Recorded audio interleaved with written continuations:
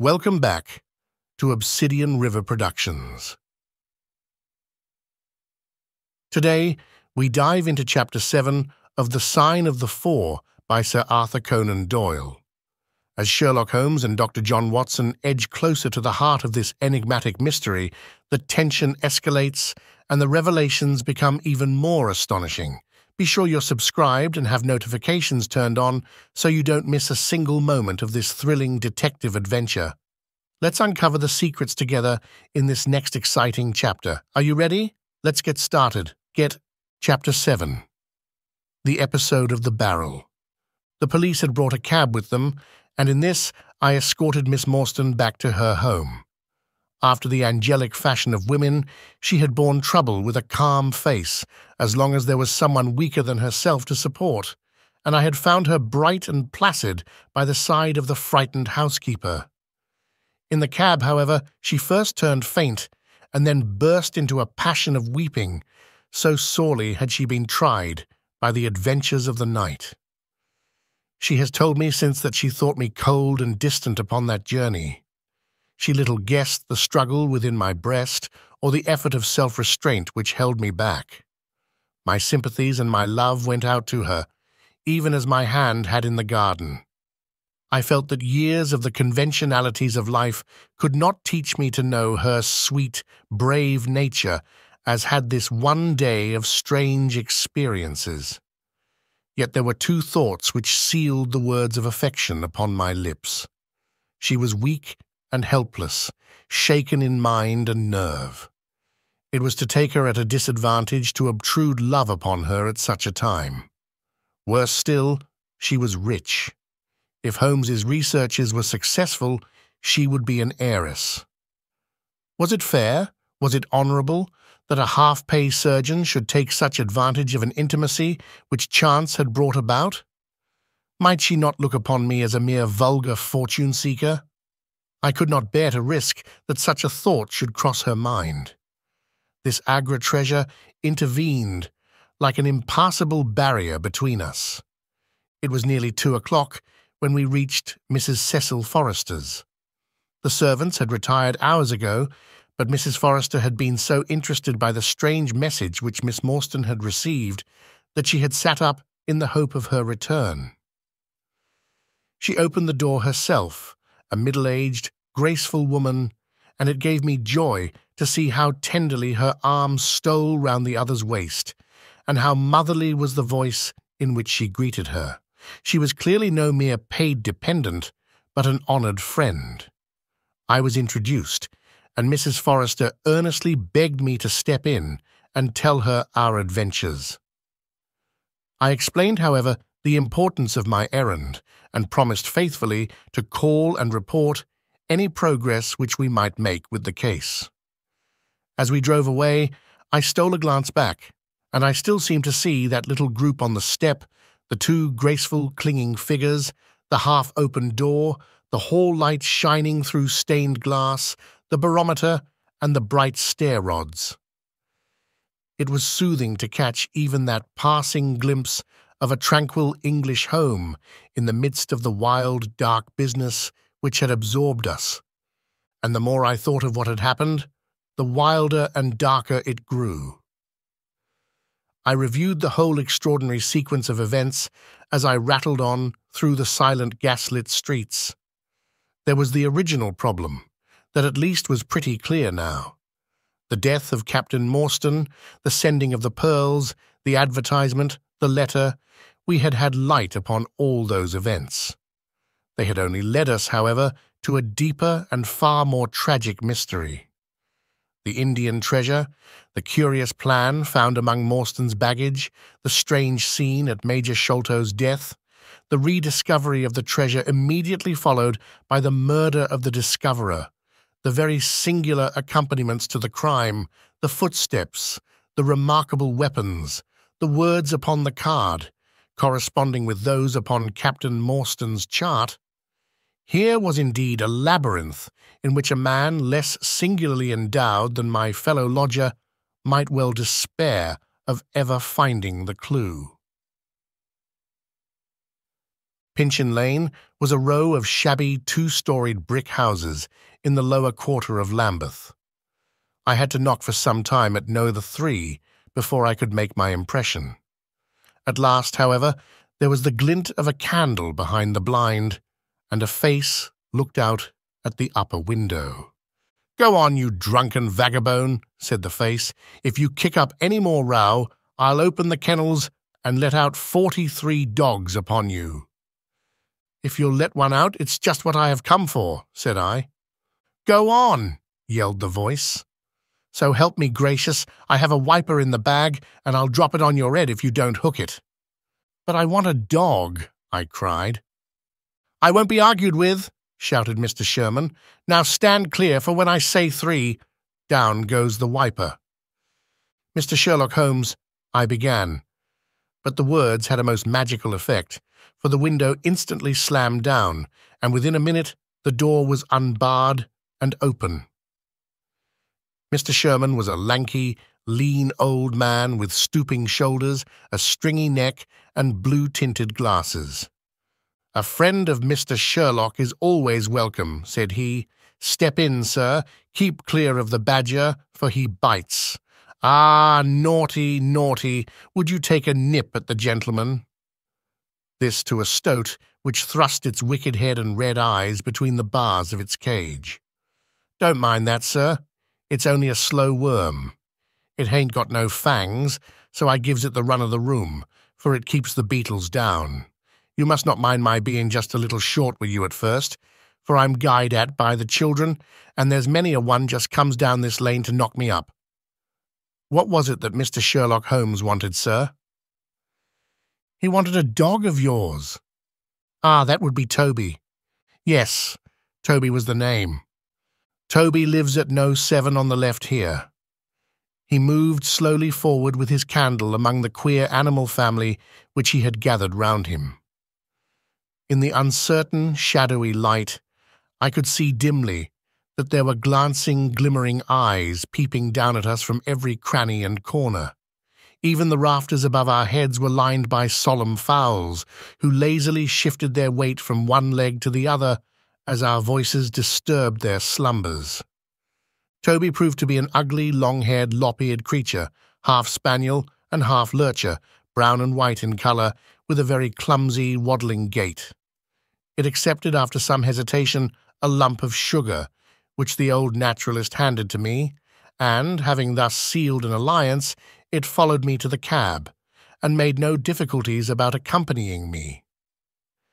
It had just struck 3 on the palace clock when I found myself back once more at Pondicherry Lodge. The ex-prize-fighter McMurdo had, I found, been arrested as an accessory, and both he and Mr. Sholto had been marched off to the station. 2 constables guarded the narrow gate, but they allowed me to pass with the dog on my mentioning the detective's name. Holmes was standing on the doorstep with his hands in his pockets, smoking his pipe. "Ah, you have him there," said he.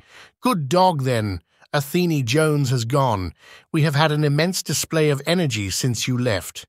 He has arrested not only friend Thaddeus, but the gatekeeper, the housekeeper, and the Indian servant. We have the place to ourselves, but for a sergeant upstairs. Leave the dog here and come up." We tied Toby to the hall table and reascended the stairs. The room was as he had left it, save that a sheet had been draped over the central figure. A weary-looking police sergeant reclined in the corner. "Lend me your bull's-eye, sergeant," said my companion. "Now tie this bit of card round my neck so as to hang it in front of me. Thank you. Now I must kick off my boots and stockings. Just you carry them down with you, Watson. I'm going to do a little climbing, and dip my handkerchief into the creosote. That will do.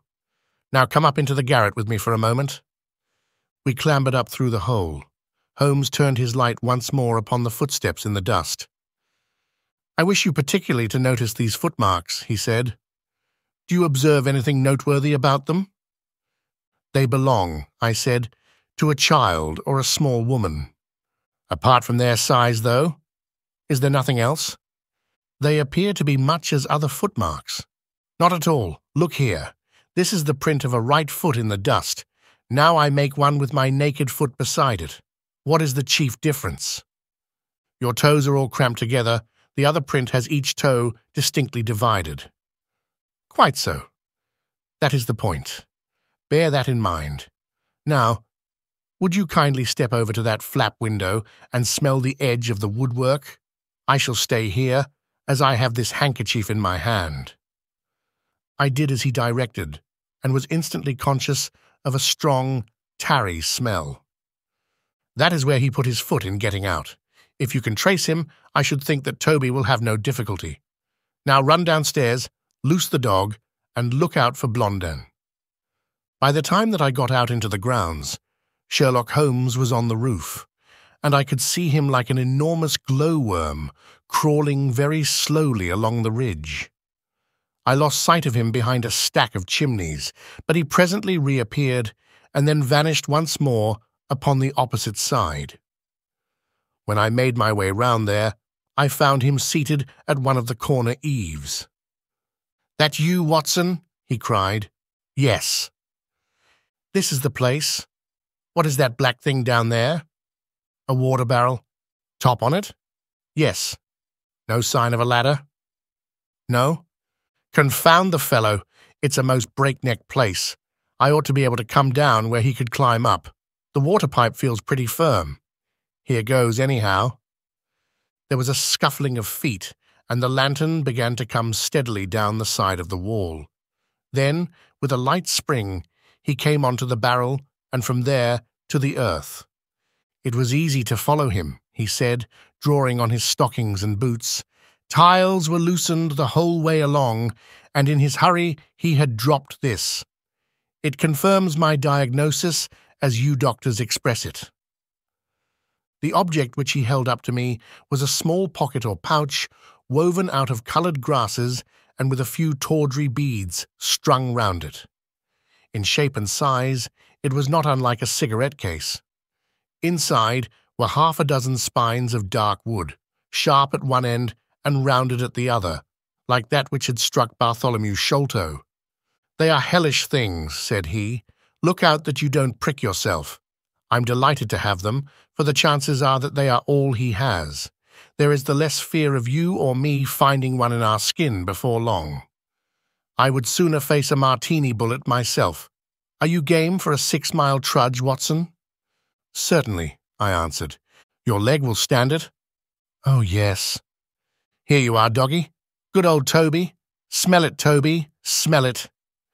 He pushed the creosote handkerchief under the dog's nose, while the creature stood with its fluffy legs separated, and with a most comical cock to its head, like a connoisseur sniffing the bouquet of a famous vintage. Holmes then threw the handkerchief to a distance, fastened a stout cord to the mongrel's collar, and led him to the foot of the water barrel. The creature instantly broke into a succession of high, tremulous yelps, and, with his nose on the ground and his tail in the air, pattered off upon the trail at a pace which strained his leash and kept us at the top of our speed. The east had been gradually whitening, and we could now see some distance in the cold grey light. The square, massive house, with its black empty windows and high bare walls, towered up, sad and forlorn, behind us. Our course led right across the grounds, in and out among the trenches and pits with which they were scarred and intersected. The whole place, with its scattered dirt heaps and ill-grown shrubs, had a blighted, ill-omened look which harmonized with the black tragedy which hung over it. On reaching the boundary wall, Toby ran along, whining eagerly underneath its shadow, and stopped finally in a corner, screened by a young beech. Where the two walls joined, several bricks had been loosened, and the crevices left were worn down and rounded upon the lower side, as though they had frequently been used as a ladder. Holmes clambered up, and taking the dog from me, he dropped it over upon the other side. "There's the print of Woodenleg's hand," he remarked, as I mounted up beside him. "You see the slight smudge of blood upon the white plaster. What a lucky thing it is that we have had no very heavy rain since yesterday. the scent will lie upon the road in spite of their 28 hours' start. I confess that I had my doubts myself when I reflected upon the great traffic which had passed along the London road in the interval. My fears were soon appeased, however. Toby never hesitated or swerved, but waddled on in his peculiar rolling fashion. Clearly, the pungent smell of the creosote rose high above all other contending scents. "Do not imagine," said Holmes, "that I depend for my success in this case upon the mere chance of one of these fellows having put his foot in the chemical. I have knowledge now which would enable me to trace them in many different ways. This, however, is the readiest, and since fortune has put it into our hands, I should be culpable if I neglected it. It has, however, prevented the case from becoming the pretty little intellectual problem which it at one time promised to be. There might have been some credit to be gained out of it, but for this too palpable clue." "There is credit, and to spare," said I. "I assure you, Holmes, that I marvel at the means by which you obtain your results in this case, even more than I did in the Jefferson Hope murder. The thing seems to me to be deeper and more inexplicable. How, for example, could you describe with such confidence the wooden-legged man?" "Sure, my dear boy. It was simplicity itself. I don't wish to be theatrical. It is all patent and above board. Two officers who are in command of a convict guard learn an important secret as to buried treasure. A map is drawn for them by an Englishman named Jonathan Small. You remember that we saw the name upon the chart in Captain Morstan's possession. He had signed it in behalf of himself and his associates, the sign of the four, as he somewhat dramatically called it. Aided by this chart, the officers, or one of them, gets the treasure and brings it to England, leaving, we will suppose, some condition under which he received it unfulfilled. Now then, why did not Jonathan Small get the treasure himself? The answer is obvious. The chart is dated at a time when Morstan was brought into close association with convicts. Jonathan Small did not get the treasure because he and his associates were themselves convicts and could not get away.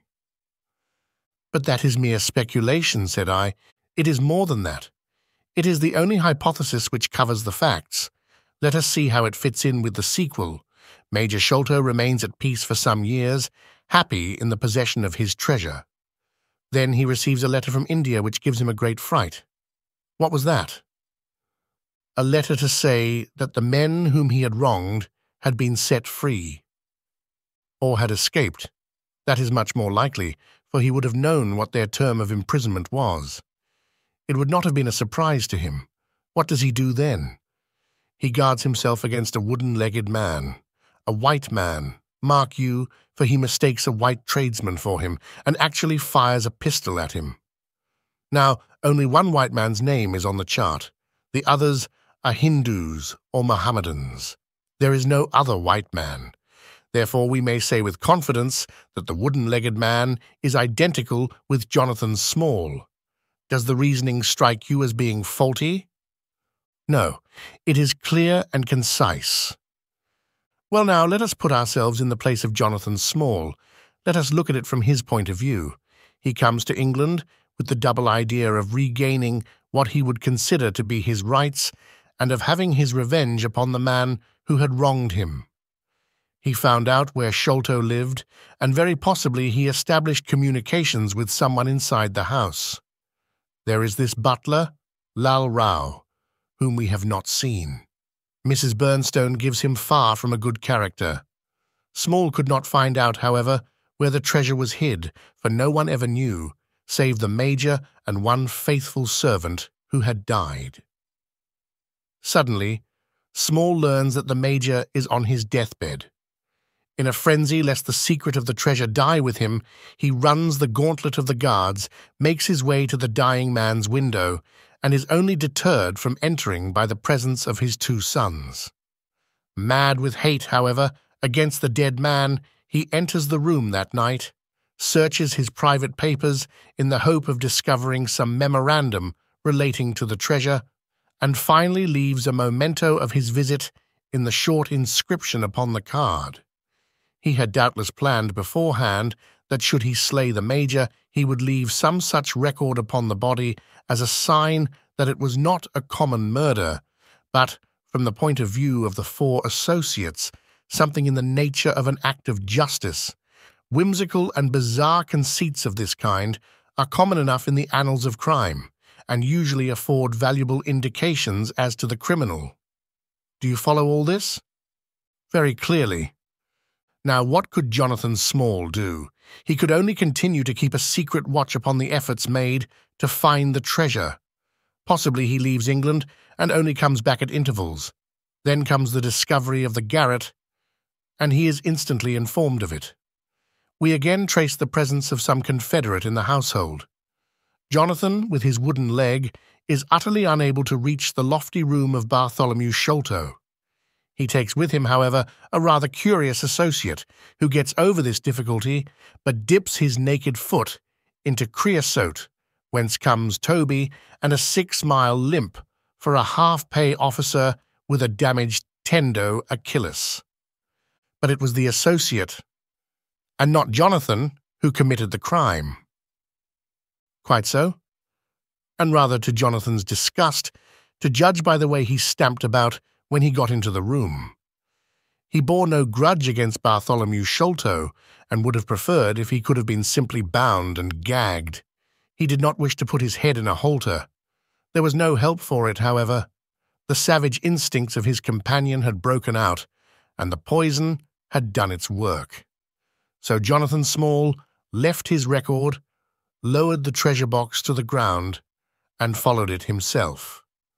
That was the train of events as far as I can decipher them. Of course, as to his personal appearance, he must be middle-aged and must be sunburned after serving his time in such an oven as the Andamans. His height is readily calculated from the length of his stride, and we know that he was bearded. His hairiness was the one point which impressed itself upon Thaddeus Sholto when he saw him at the window. I don't know that there is anything else. The associate. Ah, well, there is no great mystery in that. But you will know all about it soon enough. How sweet the morning air is. See how that one little cloud floats like a pink feather from some gigantic flamingo. Now the red rim of the sun pushes itself over the London cloud bank. It shines on a good many folk, but on none, I dare bet, who are on a stranger errand than you and I. How small we feel with our petty ambitions and strivings in the presence of the great elemental forces of nature.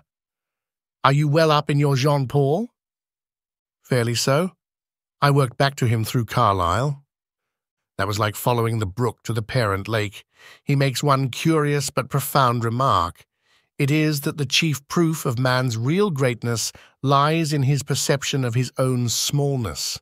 It argues, you see, a power of comparison and of appreciation which is in itself a proof of nobility. There is much food for thought in Richter. You have not a pistol, have you? I have my stick. It is just possible that we may need something of the sort if we get to their lair.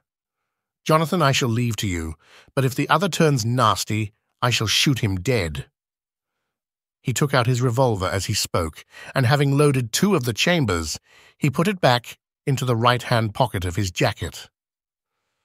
We had, during this time, been following the guidance of Toby down the half-rural, villa-lined roads which lead to the metropolis.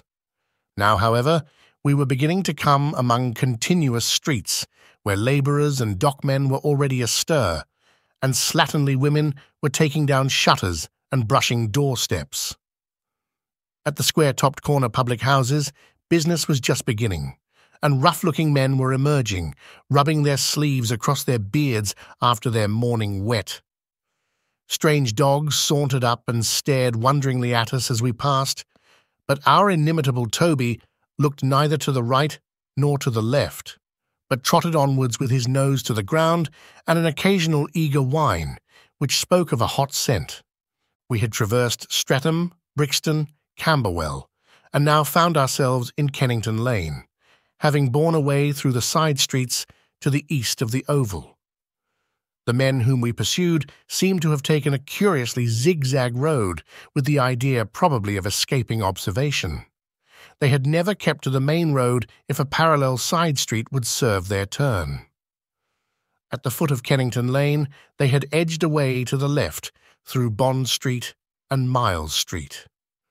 Where the latter street turns into Knight's Place, Toby ceased to advance, but began to run backwards and forwards with one ear cocked and the other drooping, the very picture of canine indecision.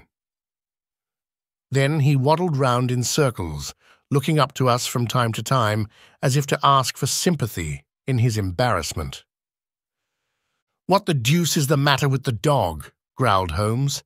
"They surely would not take a cab or go off in a balloon." "Perhaps they stood here for some time," I suggested. "Ah, it's all right. He's off again," said my companion in a tone of relief. He was indeed off, for after sniffing round again, he suddenly made up his mind and darted away with an energy and determination such as he had not yet shown. The scent appeared to be much hotter than before, for he had not even to put his nose on the ground, but tugged at his leash and tried to break into a run. I could see by the gleam in Holmes's eyes that he thought we were nearing the end of our journey. Our course now ran down 9 Elms until we came to Broderick and Nelson's large timber yard, just past the White Eagle Tavern. Here the dog, frantic with excitement, turned down through the side gate into the enclosure, where the sawyers were already at work. On the dog raced through sawdust and shavings, down an alley, round a passage, between 2 wood piles, and finally, with a triumphant yelp, sprang upon a large barrel which still stood upon the hand trolley on which it had been brought. With lolling tongue and blinking eyes, Toby stood upon the cask, looking from one to the other of us for some sign of appreciation. The staves of the barrel and the wheels of the trolley were smeared with a dark liquid, and the whole air was heavy with the smell of creosote. Sherlock Holmes and I looked blankly at each other and then burst simultaneously into an uncontrollable fit of laughter. Thank you for joining us for Chapter 7 of The Sign of the Four. We hope you found the twists and turns as enthralling as we did. If you're enjoying this journey through the murky depths of London and the sharp intellect of Sherlock Holmes, remember to subscribe and turn on notifications for more. We appreciate your support and engagement. Don't forget to visit obsidianriver.com/gift to download your free audiobook and enjoy more of our captivating literary content. Thank you for watching, and we'll see you next time as the adventure continues.